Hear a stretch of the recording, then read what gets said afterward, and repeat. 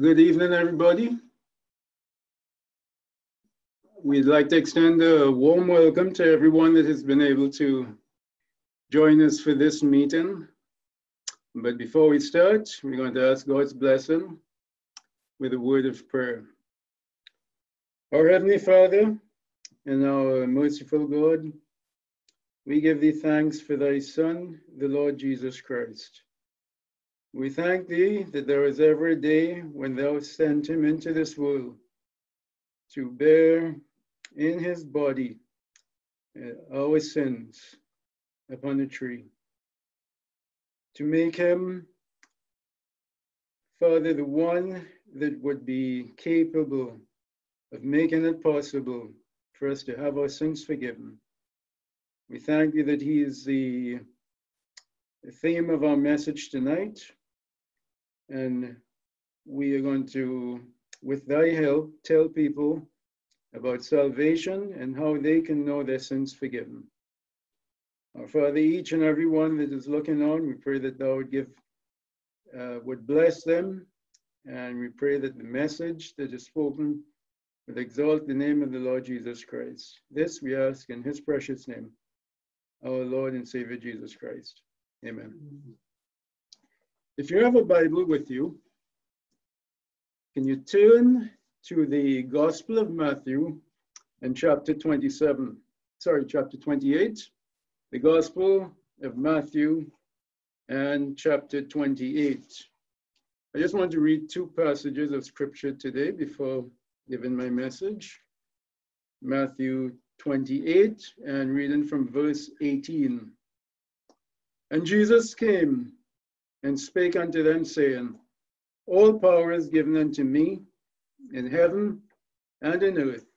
Go ye therefore and teach all nations, baptizing them in the name of the Father and of the Son and of the Holy Ghost, teaching them to observe all things whatsoever I have commanded you. And lo, I am with you always, even unto the end of the world. Amen. The second reading is from the epistle to 1 Timothy and chapter 2. The epistle to 1 Timothy and chapter 2. And I'm reading from verse 3. For this is good and acceptable in the sight of God our Savior, who will have all men to be saved and to come unto a knowledge of the truth. For there is one God. For there is one God and one mediator between God and man, the man Christ Jesus, who gave himself a ransom for all, to be testified in due time. And just once again, I'll read that. For this is good and acceptable in the sight of God, our Savior, will have all men to be saved and to come unto the knowledge of the truth. Now we trust that God will add a blessing to the reading of his word. If this is your first time attending a gospel meeting, we welcome you. These meetings had on a weekly basis. Usually we do it inside of a building. And because of the COVID situation, we are taking advantage of the technology that's at our fingertips, and we're able to get the message out. Again, if this is the first time you're attending one of these meetings, you may be wondering, what's it all about? Why are we preaching what we call the gospel? What's the purpose of this? Well, I can let you know from the start, this is not because we are losing our congregation or numbers are dropping or anything like that. We read in Matthew chapter 27, a mandate that was given by Jesus Christ, instructions to a few of his own before he went back to heaven. He was able to tell them that his Father, God in heaven, had given him all power in heaven and in earth, and that we were to go and teach all nations, baptizing them in the name of the Father, and of the Son, and of the Holy Ghost, and to teach them all things, teach them to observe all things whatsoever he had commanded us. He has promised never to leave us, nor to forsake us. And this is the mandate that he's given us. And we take advantage on a Sunday evening to preach the gospel, to tell men and women, and boys and girls, how they can be sure that they can be in heaven when they leave this earth, when they come to the end of life. This situation that exists right now with the COVID virus is one that has caused many people to wonder about their latter end. It's one that has caused people to take very seriously that day when they breathe their last breath. How can they know where they will find their soul in eternity?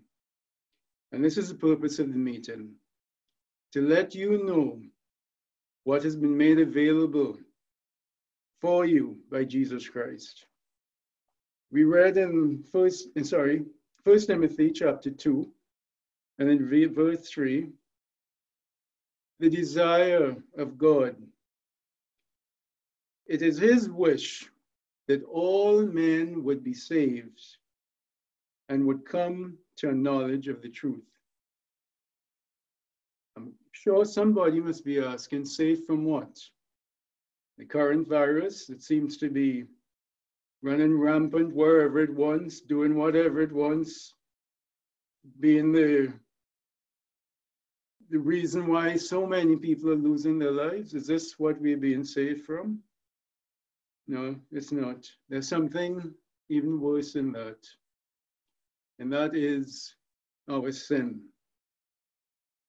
The Bible instructs us that all have sinned and come short of the glory of God.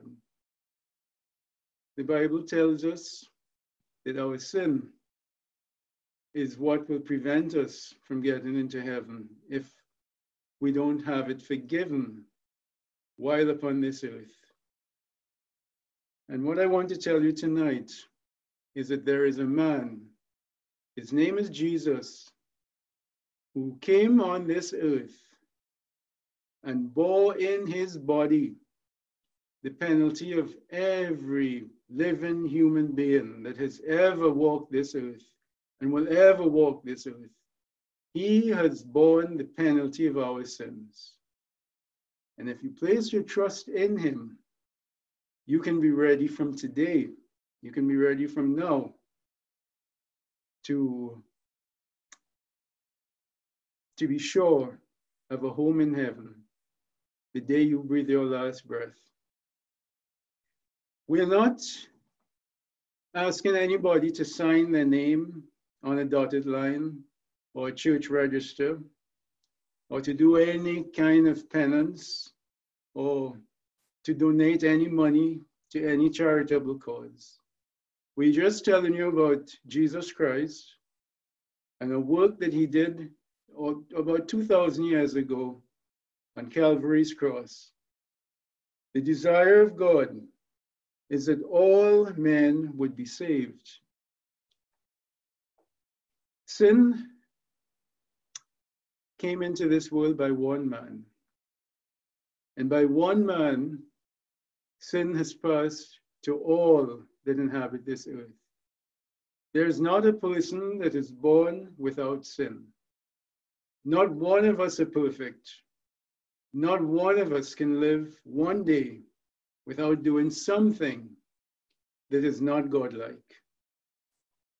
As a result, none of us are fit for heaven. God's wish is that all of us would be fit for heaven, and he's made it simple.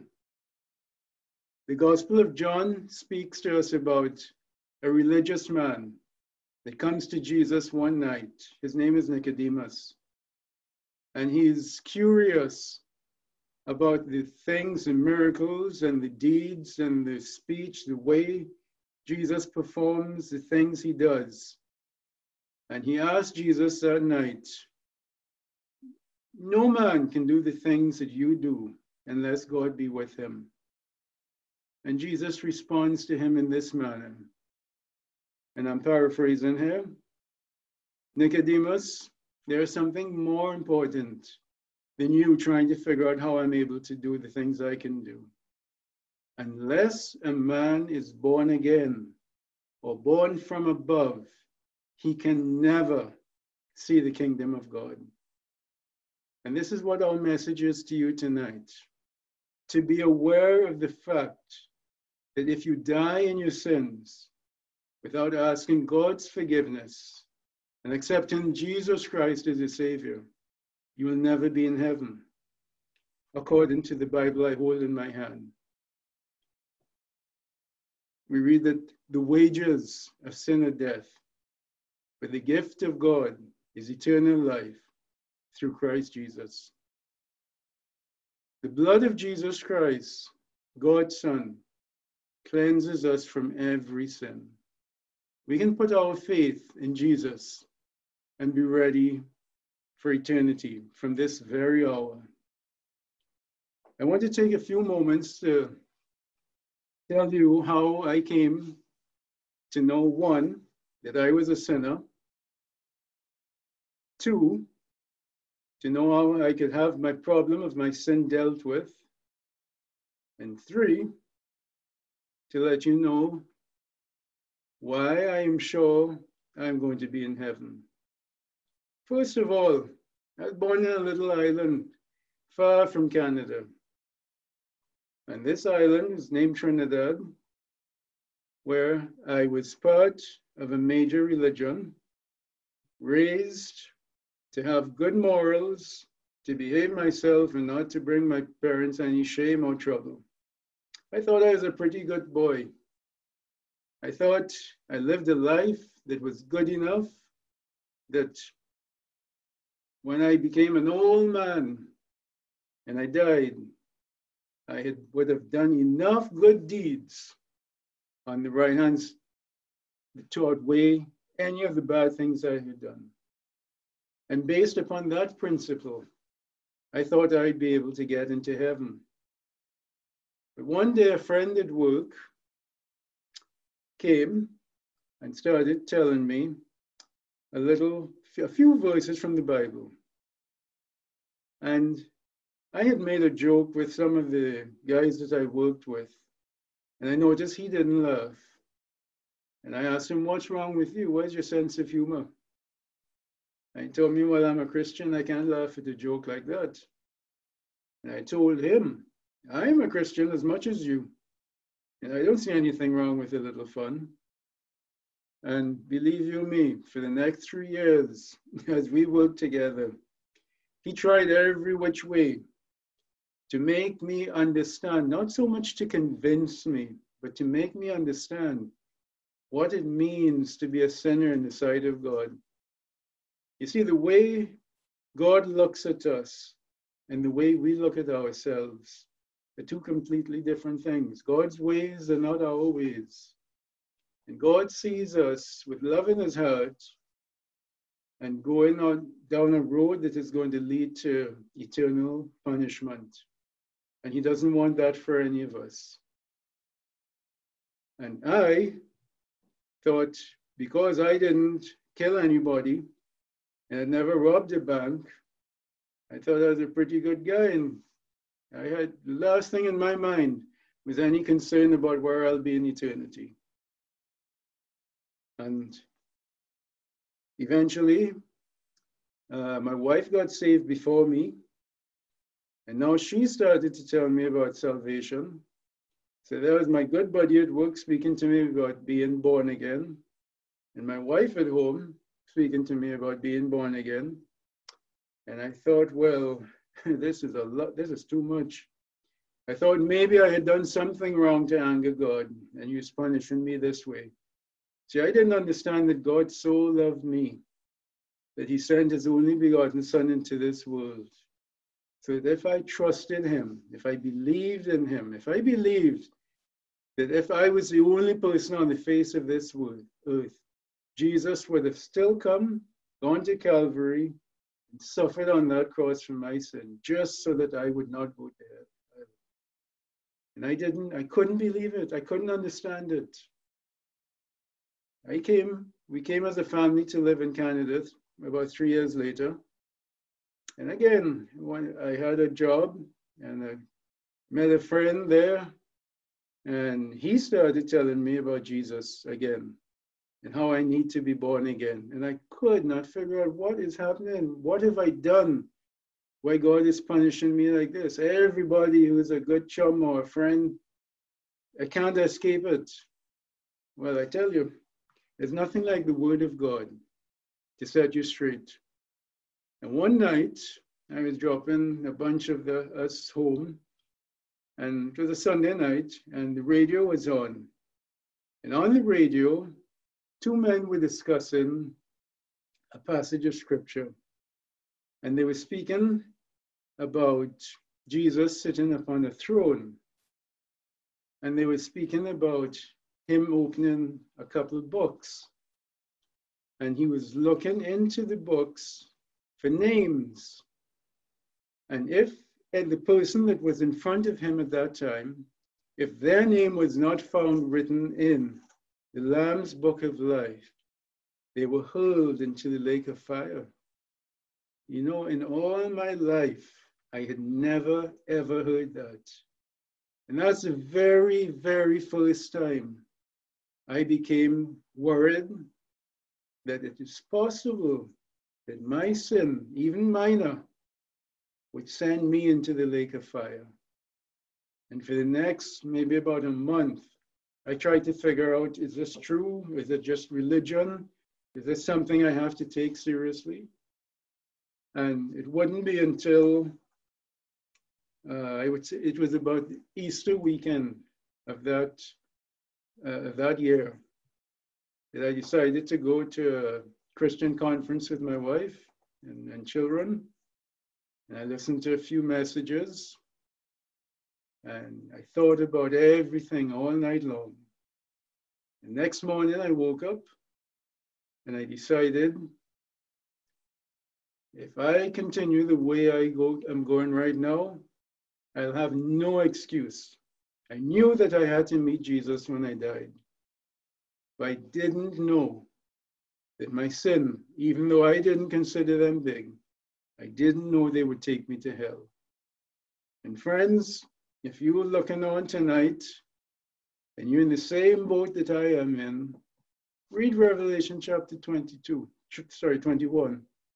verse 11, and see for yourself. Take a look at the verses we have read tonight. God's wish is that every man be saved and come to a knowledge of the truth. We're not preaching religion tonight. We're not looking for church members. We don't mind if you come, but we're not looking for church members. We are doing what the Lord Jesus has instructed us to do, to tell you that if you die in your sins, just like Nicodemus, where the Lord Jesus is, you cannot go. And our prayer is that you, with the help of the Spirit of God, will come to see if you've never chosen him to be your Savior. Tonight will be the night when you choose him. Now at this point, my brother in Christ, Stephen, is going to come in and he's going to give his message. And we just pray that whatever I may have missed telling you at this point, at the start of the meeting, that he will say something. And if you are without Christ, you will accept him and you will make him your Savior and the Lord of your life, and you'll be ready for eternity. May God help you.